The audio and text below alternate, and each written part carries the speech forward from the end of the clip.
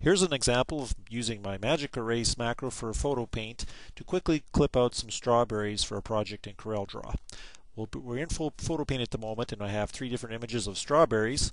And what I'm going to do is left click on the image here, and my tolerance is set to 12. I'm using my Mask Wand tool. You press the W key to launch that, by the way. And now that I've got part of it selected, as you can see there, I'm going to press down the Shift key, left click again, and I've added to the selection. I'm going to keep left clicking until I've gotten the shadow areas of that strawberry. Now at any time you can press Control K to quickly have a glance at what you have selected, and pressing Control K will bring you out of that mode. That's called Paint on Mask mode, by the way. Now the next thing I'm going to do is I'm going to pick a feathering of 1 in this case, and that's instantly cleared away my background. I'm going to do a fringe test just to see how things are looking, and I'm pretty happy with that. So I'm going to delete that, and I'll press the auto crop button, and that clears away most of the excess space around the strawberry that I don't need in my file. And now what I'm going to do is press the clipboard button. And what that's done is put the strawberry on the clipboard. I'm going to Alt Tab over to Corel Draw and simply paste it in. Now, as of X3, you can paste transparent images directly from Photo Paint into Corel Draw. So in X4 that'll work as well. Very handy.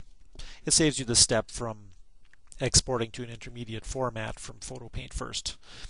Alright, so we're done with that strawberry. I'm going to close this one image down. We don't need to save it anymore. Now this one here is a fairly high resolution image. I'm going to back away using my F3 key. I'm going to again left click on the white area, and I've got most of the outside area selected. I'm going to press down the Shift key like we did before just to get into those shadow areas. And if you accidentally select too much like I did there, you can always press Control Z to go back a step. Now, if you have a little bit difficult of a selection, all you need to do sometimes is press, let's say, the J key, and that'll bring up the Circle Mask tool, and you can add or subtract to an existing mask like that, just to get into those fine areas. You can also press the Z key to zoom in, and you can always press something like the B key to bring up your mask brush tool, and then you can actually paint in a mask just like that. Very handy to know that. Alright, I think we're looking pretty good there. I'm going to press F4, include that in there. We can always press Control K again, just have a quick glance at it. I think we'll be okay. This one I'm going to feather to 2, and I'm not going to bother with the fringe test. I'm going to auto crop it, put it on the clipboard, go over to Corel Draw. I pressed Alt Tab there, by the way, to go between Corel Draw and Photo Paint. I'm going to press Alt Tab again, go back to Photo Paint, close that down, we're done with that. And now we have a situation where we've got some black and white behind this very high resolution strawberry. Anytime you can get a high res image, that's a great thing. It gives you the most detail to work with. Now, because we're at a very high resolution on this one, what I'm going to do is I'll end up picking a feathering of 3. We've got some little gradients in there to select. I'm going to use my mask brush tool just to quickly go in there and kind of get into those areas. I'm pressing the Alt key with the mask brush tool, by the way, to change the nib size on the fly. That's pretty handy. Let's go over here. I'm going to close Magic Erase down for a moment. And just get in there, go over here, see how things are looking. Go down here, back out a bit. Now we've got a fairly large area here. I'm just going to increase my mask brush size. I went a little bit overboard there, but that's okay, no big deal. We can always zoom in on that area and restore by pressing the Control key to minus it, like that. Plus key will go the other way into it. Let's back out here, see what we have. Zoom into the black area a little bit here. And I think what I'm going to do is launch my Magic Erase macro and feather it to 3. We'll see what happens here. That's clipped it out reasonably well. I'm going to press F3 to back out. Let's try a fringe test on this one to see how things are looking. Looks pretty good to me, so I'm going to delete that background fringe test piece, auto crop it, put it on the clipboard, head over to Control or CorelDRAW using Alt-Tab, and paste it in.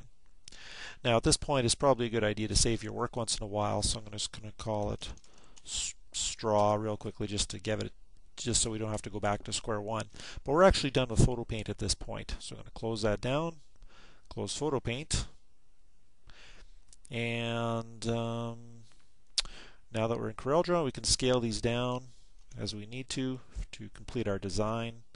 We can do some fun stuff with text. I just made a quick little artistic text string there.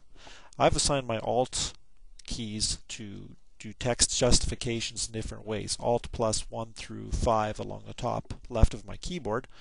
And I want my text all to be centered, so that'd be Alt plus 2. And you can see up here that it's automatically changing depending on what I'm pressing for shortcut keys. I found that to be really helpful in speeding up the process to change text justifications.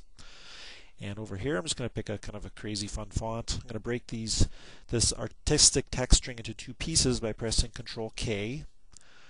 And I'm going to just scale this up like that. And try and work these strawberries into the design somehow. You could always, rotate them, flip them over, copy a few around here and there. We may want to develop a design that's based on the color scheme that we have here, and easy way to do that.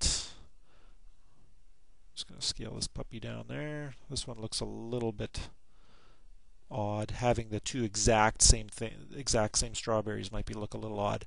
Something like that. And then if we wanted like a red hue, rather than going to the palette over there, I'll often use my eyedropper tool, left click on a color on an image, use the shift key to drop that same hue onto some of their vector shapes.